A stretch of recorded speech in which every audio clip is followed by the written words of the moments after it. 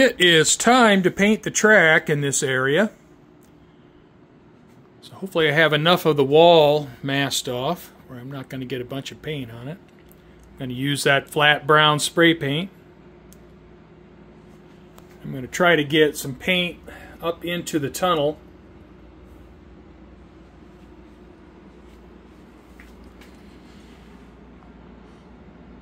And I'm going to paint back to where I left off.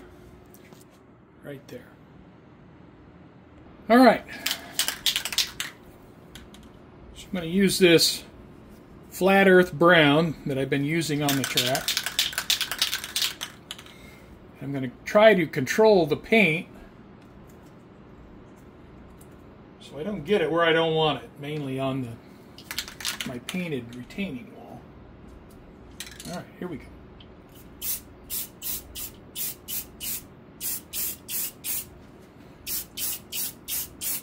I just need enough paint to cover the track. I don't need to saturate it.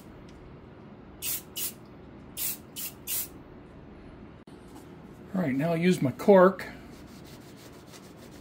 and get this paint off the rails.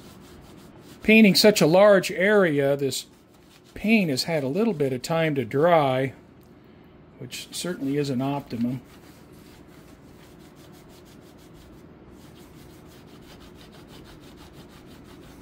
But I'll get after it here and get most of it up. Now if you paint a smaller section of track and use this cork, I mean the paint just wipes right off. But like I mentioned, this has had a little bit of a time to dry, so you got to scrub a little bit to try to get the paint off. I have the track painted. Now these electrical contact points on the turnouts will have to be painted by hand. And you can see all those. And since I was painting such a large area here, there may be some spots where I didn't get all the paint off, but certainly got the lion's share of it off. So I'll let this dry probably overnight, and I'll take a bright boy to it and make sure I get any remaining paint off, but it looks pretty good. And I don't want to take a bright boy to it now because if the paint's wet, it'll just clog up the bright boy. And then after that, I'll polish it out with my finer grit track cleaner. I got the paint into the tunnel. I'm going to brush paint the turnouts now, where I had them taped off. Here and here on each turnout. I'm going to use MIG Old Rust. Now it's not an exact match to the flat brown, but that's alright, it doesn't need to be. And I'll thin it down a little bit and then just start brush painting in here. The main thing here with painting these turnouts will be to avoid the areas that need to make electrical contact. And you can see there's a few spots here, where I didn't get all the paint off the rails using the cork after spray painting the paint on the ties and track. So I'll take a bright boy to that and get that off. Alright, I painted the turnout. I got in here with the rail web here and here, and I tried to paint the rail down to this plate but not get any paint on that plate. And then up here where the points make contact with the rails, I don't want any paint on the inside in the areas where it makes contact. So I'm going to call that good. And I'll take my bright boy and I'll get the remaining paint off these rails.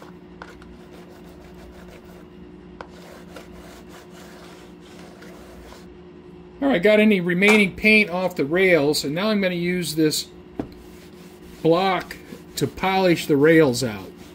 And this block really works good.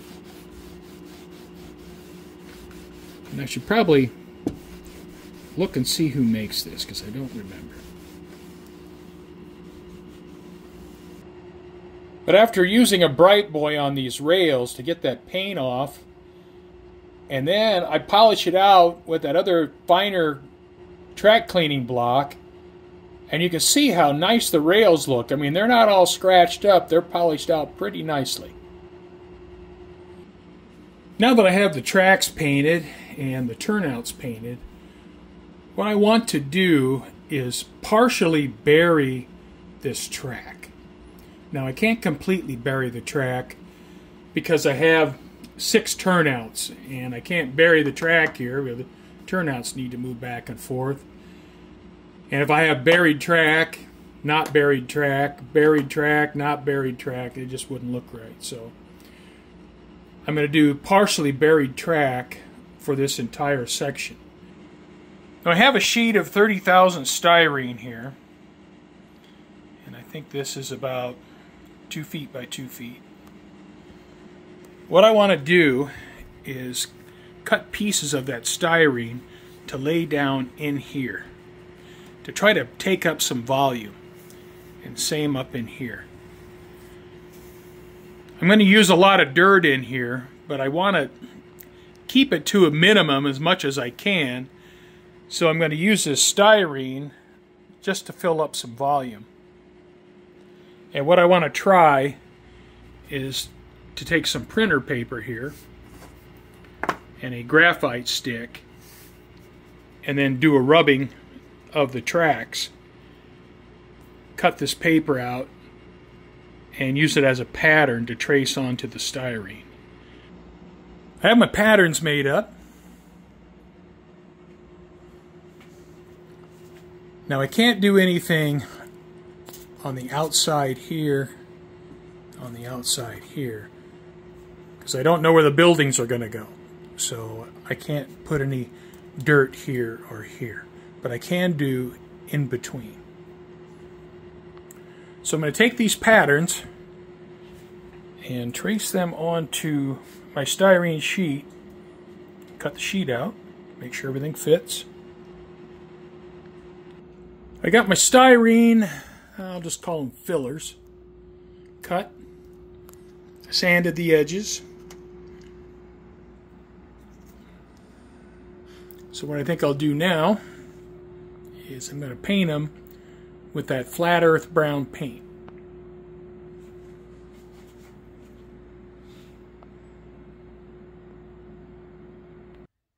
Something I want to try with these styrene filler pieces is I want to spray them with this adhesive and then sprinkle dirt on top of the adhesive. I applied spray adhesive to my styrene filler pieces, and then I applied sifted yard dirt. What I'm going to do now is I'm going to take some of my dirt blend, which is 2 parts yard dirt to 1 part Sedona dirt, and I'm going to start putting the dirt in around the tracks. I'm going to want to cover up most of the ties except for the areas here where the turnouts are. The turnouts will need to move freely.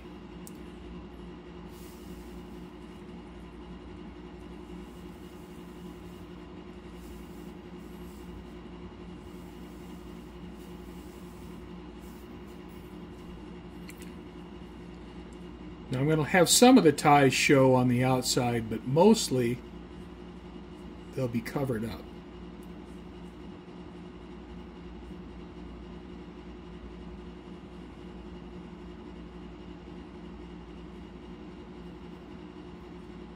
Well, I'm well on my way to getting the dirt laid in here.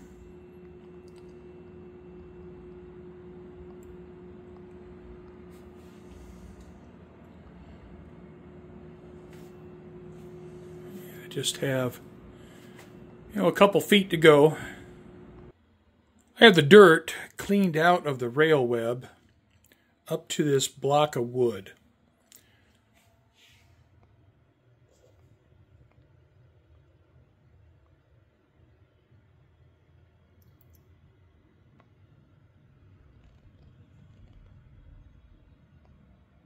So I'm hoping that my locomotives and rolling stock are going to move freely over this part of the track. I'm going to put scenic glue up to here, from here up to here, and I'll just work at a section at a time. I'll have my own mixture of scenic glue, and I have isopropyl alcohol. I'm going to have to be really careful with this so that I don't disturb the dirt. I'm going to put the glue and the alcohol in these small cups. I just want to be careful with this, especially around the track. I want to keep that dirt out of the rail web.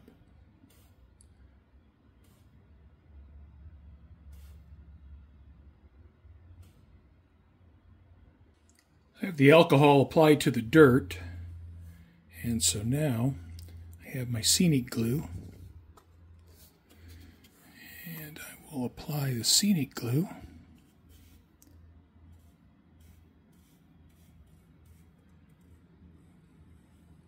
again. I want to be careful not to disturb the dirt.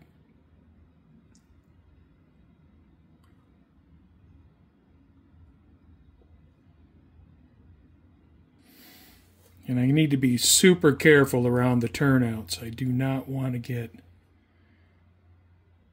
glue in the wrong places to either seize up the turnout or to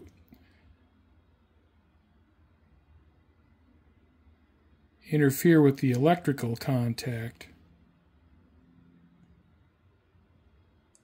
Well, I'll let this dry for a few hours, and then I'll check it and see how it looks. Well, this area here has dried. The scenic glue is nice and dry. So I've added in some additional dirt and a little bit of ballast here. So maybe once upon a time this was fully ballasted, but over the years the ballast has gone down into the dirt, and there's just a little bit of ballast left. Well, I'm well on my way to getting the dirt down on this track. You can see here, got some freshly applied scenic glue. This area is dry here. And I've been really careful with the turnouts.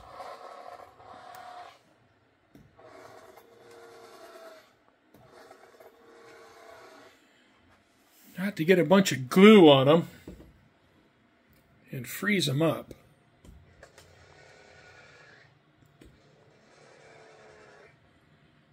So once I get this entire bit of track done, this entire stretch, I'll come in here with the Bright Boy and the DCC Concepts block and get all this track cleaned up. And then I'll test run with a locomotive, make sure everything works like it should.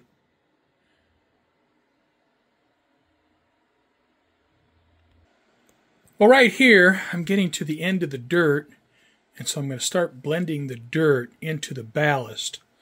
And you see I have ballast track over here. Now, somewhere in this area, there's going to be a road coming across.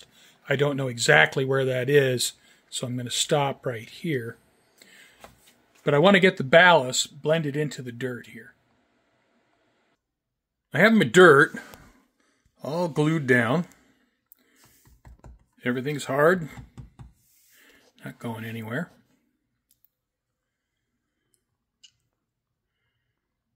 So what I'm going to do now is I'm going to take my two track cleaning tools, get this track cleaned up, then I'm going to function test it, running a locomotive on it.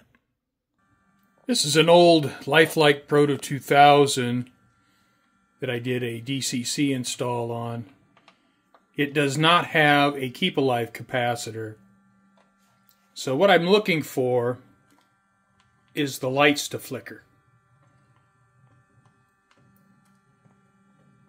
And so I'm testing my track,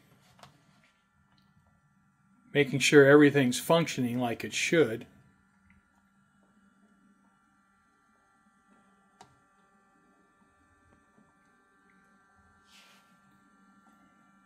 And everything's looking pretty good.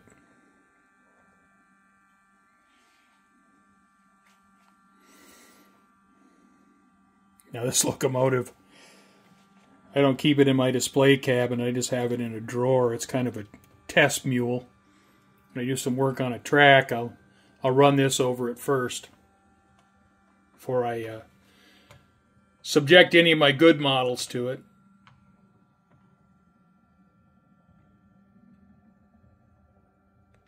And I test each of the routes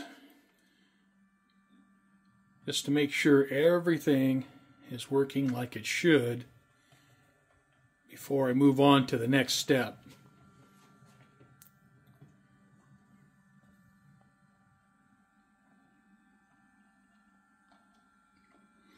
And like I mentioned, I look for flickering lights since this locomotive does not have a keep alive capacitor.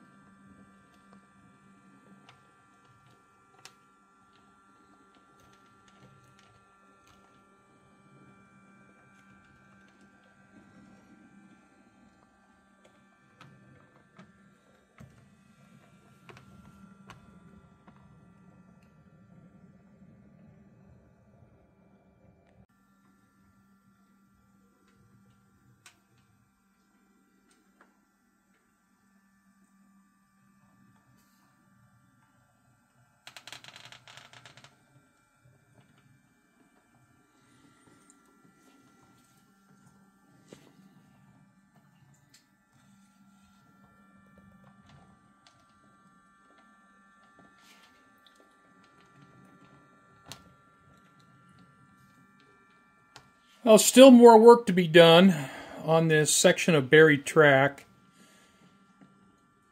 I think I'm going to end this video here. So I want to thank you for watching,